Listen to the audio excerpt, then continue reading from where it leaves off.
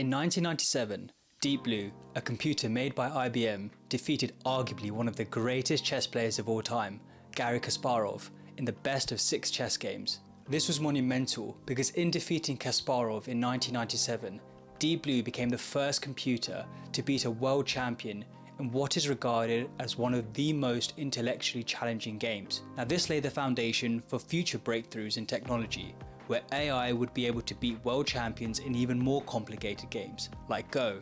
So how did AI beat a world chess champion? Well, in a nutshell, Deep Blue won using its sheer computing power, as well as input from chess grandmasters, to effectively evaluate and search for the optimal chess moves. And in this video, I'm going to explain how the technology actually worked in order to beat Kasparov in 1997. Don't worry if you're not from a computer science background, or even if you're unfamiliar with chess, because I'll look to explain everything as simply as possible.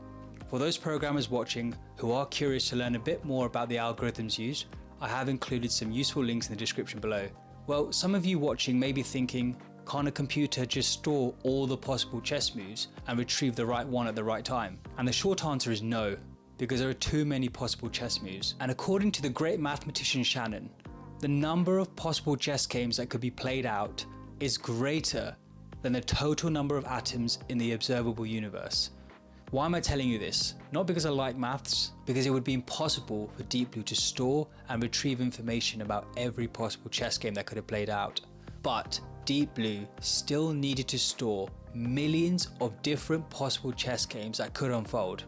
So how did the AI of Deep Blue know what the right chess move to make was? This was down to 2 key pieces of functionality: its evaluation of chess positions and its search functionality. Programmed into the hardware, Deep Blue's evaluation would assess which player was winning in a given moment. Now Deep Blue could very quickly calculate the current state of play by assessing the number of pieces on the chessboard, the value of each piece on the chessboard, and where the pieces were positioned on the chessboard. These steps could be done within 1 electronic pulse or 1 CPU clock cycle, as they were very quick to calculate. This type of evaluation wouldn't be enough, however, because Deep Blue was up against a world chess champion, and it also needed to more carefully evaluate the chessboard. So a slow evaluation scan was also implemented, where each column, or file in chess terms, was scanned one by one, computing values such as the king's safety, whether any chess pieces were being pinned, square control, and if there were any rooks on the 7th rank. These evaluation techniques would result in a single value being produced. IBM worked with chess grandmasters, and their expertise on the evaluation of chess games acted as input for Deep Blue. Once Deep Blue had evaluated the current state of play, the further ahead it could see against Garry, the better the move it could make in the present moment.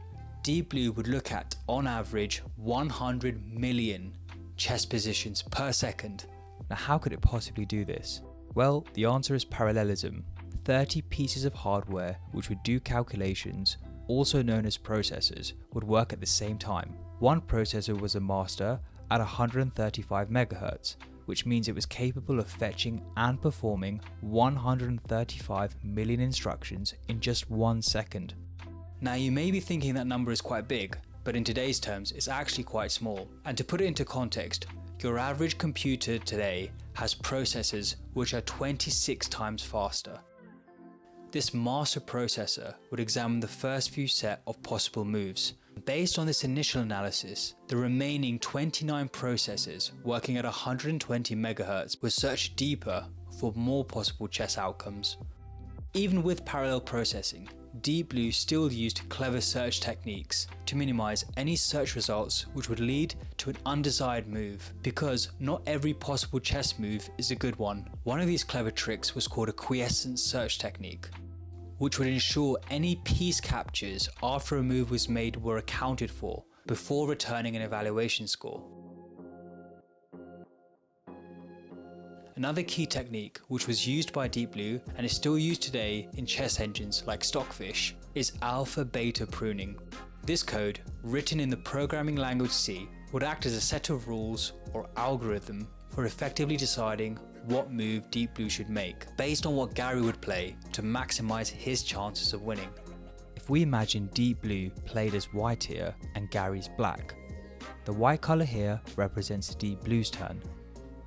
The black colour represents Gary's turn. And to keep things simple, assume this bottom layer represents where Deep Blue has stopped its search. As discussed earlier, Deep Blue would return a score based on the evaluation of the chessboard. Deep Blue would look to make a move with the highest possible score, where the higher the score, the better the move is for Deep Blue.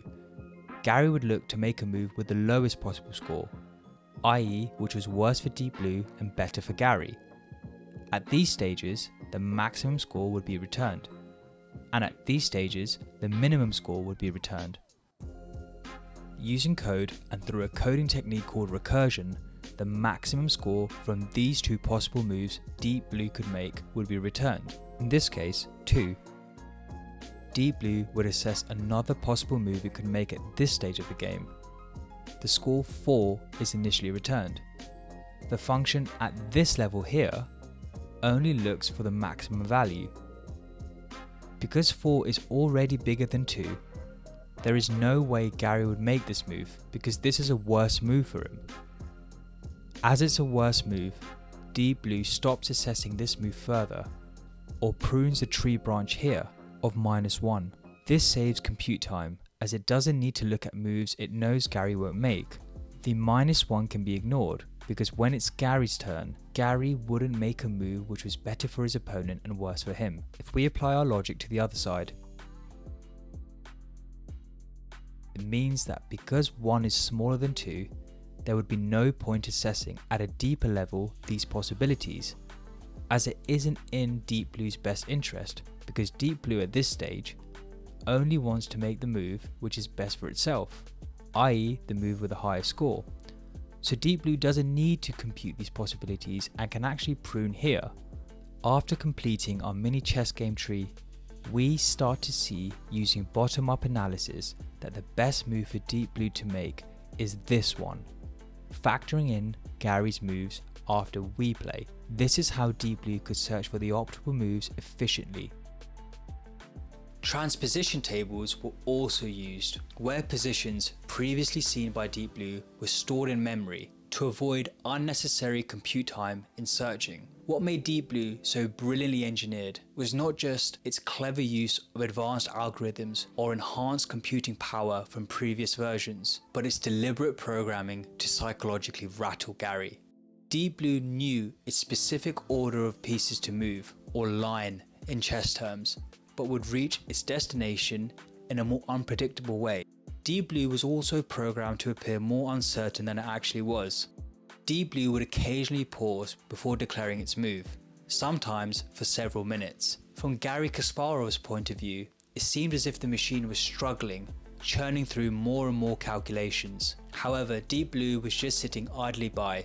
Advanced algorithms, input from chess grandmasters, with a cheeky little bits of psychological trickery, is ultimately what led a computer to defeat a world chess champion for the very first time in 1997. Chess engines today have come a long way since Deep Blue. Now they're using neural nets, but that's for another time. Thank you for watching.